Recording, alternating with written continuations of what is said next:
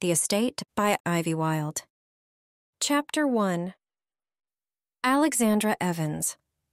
A summer breeze blew through my wavy chestnut-colored hair as I leaned against the hood of my 1985 Alfa Romeo Spider. The waters of the Chesapeake Bay sparkled in the sunlight, and for the first time in a long time, I smiled. Stretching my arms over my head, my fingers touched the windshield of the little red convertible. I think this might actually work, I said to myself aloud. There were very few clouds in the sky, and I placed an arm over my eyes to block out some of the sun. I thought about what I wanted to do with my last day of freedom. Mr. Willis had said I needed to be at the estate by 2 p.m., so I could stay out this evening and still have plenty of time to spare. I'd always been a planner. Even as a child, I'd written myself schedules, lists, and daily tasks to keep organized. And while it had become near impossible to control every aspect of my life as an adult, that didn't stop me from trying. Sitting back up, I took another deep breath of salty air before jumping off the hood of the car and hopping over the driver's side door. I started up the little Italian vehicle and placed it in first gear before zooming off towards my hotel, my hair blowing wildly around my face. It took a few miles of driving down the winding roads to find the little white cottage. It wasn't a hotel as much as it was a toned-down version of a bed and breakfast. This area of the bay wasn't built up much, and besides the extraordinarily expensive resort in town and a heaping of equally upscale B&Bs, I was thankful to have found something within my budget. Hopping back over the driver's side door, I walked around the car to grab the small suitcase that had been my only traveling companion.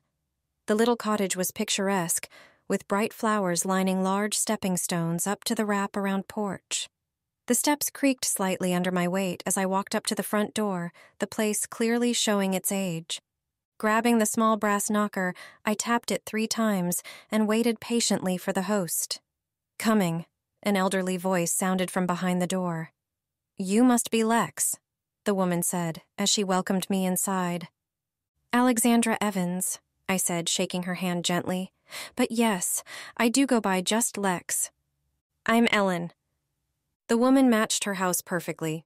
Her white hair was tied back in a loose bun atop her head with not a hair out of place.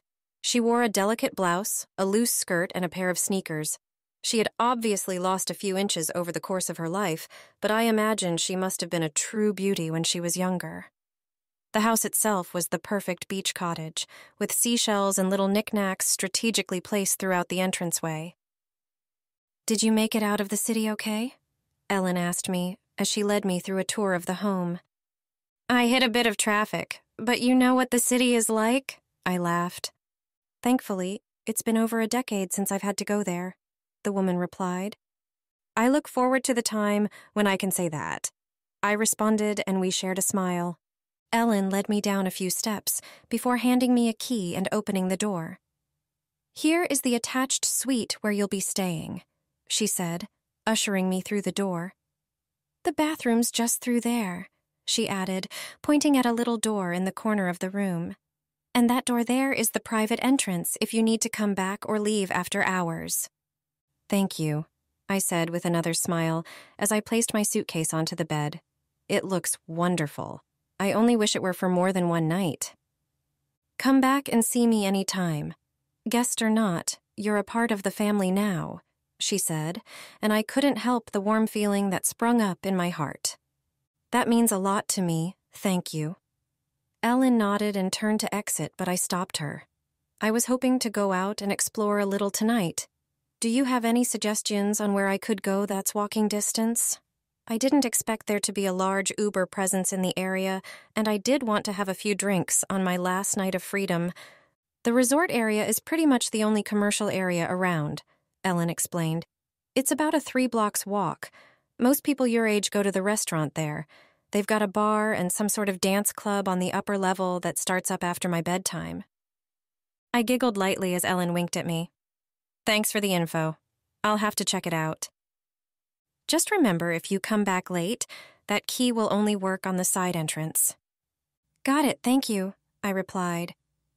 "Well, let me know if you need anything else. I'll let you get settled in," Ellen said with a wave as she closed the door. As soon as the door clicked shut, I flopped down on the bed, the springs beneath me creaking in agitation. I squeezed my eyes shut, trying not to let anxiety about my new job get the better of me. This was a new start. I didn't want to let old things hold me back anymore. Shaking my head, I rolled over and unzipped my suitcase. Rummaging through my few bits of clothing, I found the perfect outfit for the evening. I laid it out on the bed before heading into the bathroom to take a quick shower. As much as I loved my little Alfa Romeo, driving with the top down wasn't the best for keeping one's hair in order. Within an hour, I was dressed and ready to hit the town. I twirled in front of the dresser mirror and smiled at my reflection. It had been a long time since I felt this good. I loved this mini dress, and so rarely had a place to wear it, but it was perfect for tonight. The polka dot pattern coupled with its long sleeves made up for the fact that it cut quite low in the front and quite high on my legs.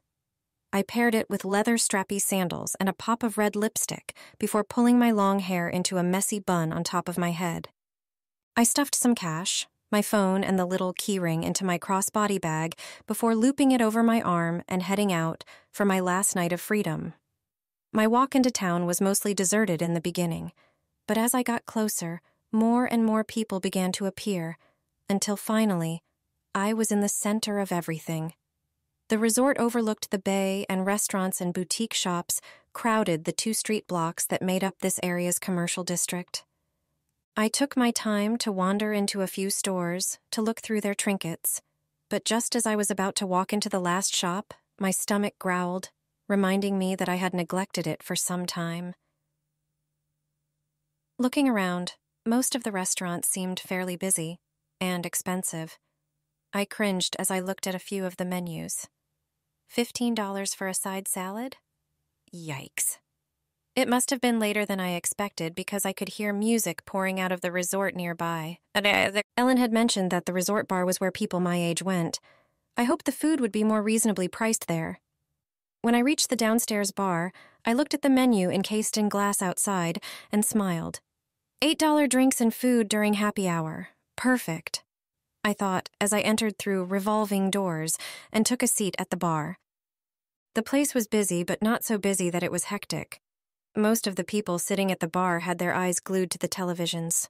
I looked up to see the America's Cup race. I giggled a little at how fitting it was that everyone here was watching yachting. The bartender approached, and I ordered something to eat and a glass of white wine to match.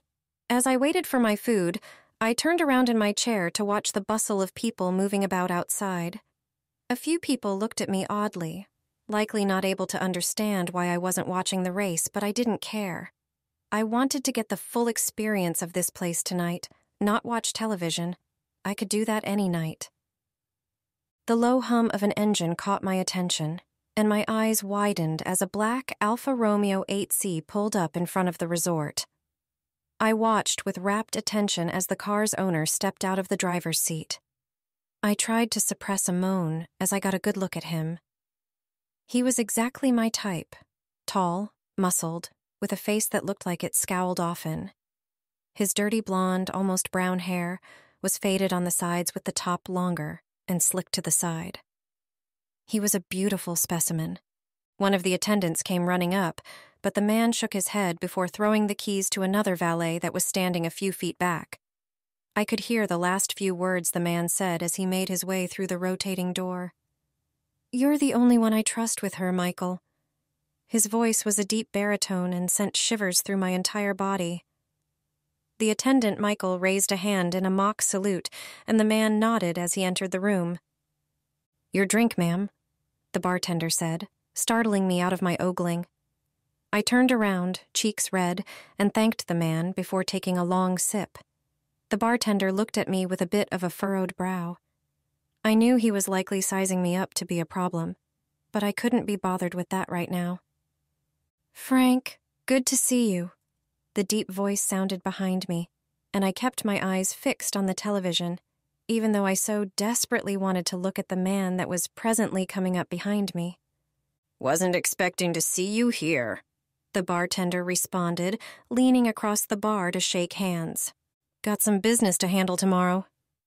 His voice washed over me from just to the right. "4 roses?" the bartender asked, but the mystery man shook his head. Just tonic. I'm headed to a meeting. He stayed standing, waiting for his drink, and I finally couldn't resist the urge to turn around any longer. Were you driving an 8C? I all but blurted out. The man turned to look at me with wide eyes. I met his gaze briefly before having to break eye contact. His stare was too heavy to meet for long. It was as if he was sizing me up before deciding to respond. Finally, he spoke.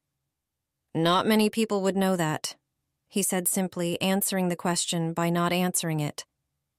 I've got one of my own is all, I said a little sheepishly. One of the man's eyebrows lifted, and I suddenly realized I needed to clarify. An Alfa Romeo, not an 8C, I said with a small chuckle. Damn it, I am totally messing this up. I internally chided myself. I hated myself for being so awkward right now. This was supposed to be my night, and here I was, making a fool of myself to the most gorgeous man I had ever seen. The man shrugged, his black tee stretching across his muscled shoulders. Considering that there were only 90 shipped to the U.S. total, it's possible. He paused. Just improbable. I gave him a fake smile. Sorry. Just had to ask is all, I said, before turning back to take a drink of my wine. I could feel the eyes of the man still on me, and I kept my gaze forward, pretending to ignore his intense stare. Thankfully, the bartender returned with his drink and my food to break up the awkward silence. I began to idly munch the vegetables on my hummus plate, keeping my mouth shut for fear of humiliating myself again. Of course, the man took a seat next to me at the bar, turning to face me, his long legs spread on either side of my body, the only way that he fit in the small space. Question for you, he said, and I had no choice but to turn and face him. He was so much closer to me now. I could smell his sandalwood cologne, and it had my brain short-circuiting. Come on, Lex. Concentrate.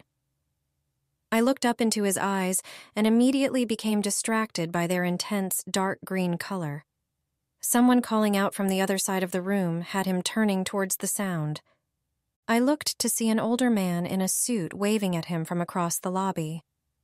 Excuse me, he said, leaving his seat abruptly, taking his drink with him and heading towards the new arrival. I let out a breath. I didn't realize I'd been holding in before taking another long drink to finish my glass of wine. Another? The bartender asked, as he noticed me set down the empty glass. Please, I replied with a smile. The bartender gave me a knowing look.